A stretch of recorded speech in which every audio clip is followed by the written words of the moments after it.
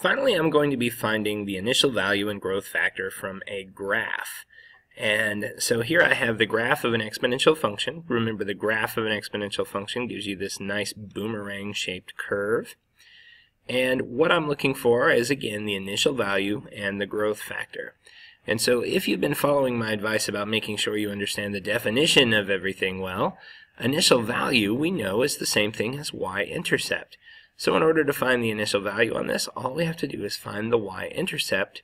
And fortunately, that's one of the easier things we know how to do on a graph. So we look at the y-axis, and we look for where the graph crosses the y-axis. Well, it crosses at 1, and so my initial value is just going to be 1. It is literally as easy as that. Remember that the initial value is the y-intercept. Now, for the growth factor, this is a little less straightforward. So what I need to do is I need to find 2 points that are separated on the x-axis by 1. So I chose the y-intercept here at 1, and then at 1 we can see it crosses right there. And what I'm most interested in are my y values. So at this point, the y value, the y coordinate of that point, is 1, where it crosses the y-axis, and the y coordinate of this one is 4. Now what I can do is, just as before with my growth factor, I take my second y divided by my first y. So in this case, the y value of my second point, and the second point on a graph is always going to be the one that's furthest to the right, so I take my second number divided by my first number, and 4 divided by 1 is, of course, 4. And so my growth factor is going to be 4.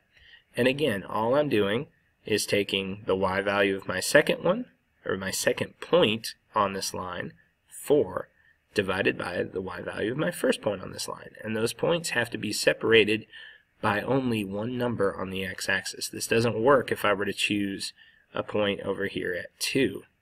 Interestingly enough, though, it will work if I take points at 1 and 2. So for instance, at 2, my y value is 16. And so I can choose this point and this point. They're just separated by 1. 16 divided by 4 is still 4.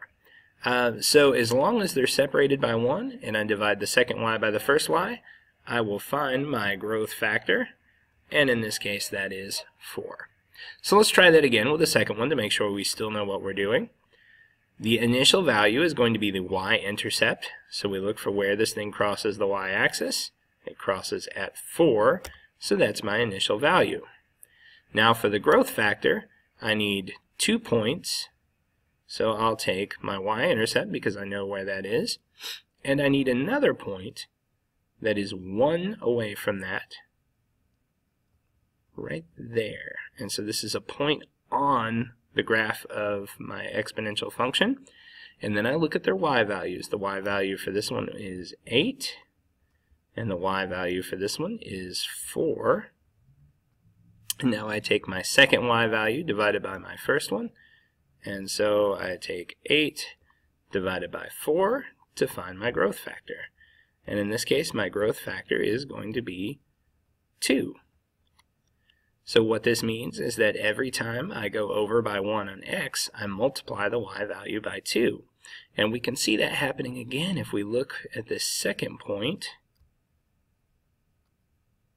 The y value there is 16. So I can see every time my x increases by 1, I'm multiplying my y by 2. 4 times 2 is 8. 8 times 2 is 16. And so my growth factor here is going to be 2.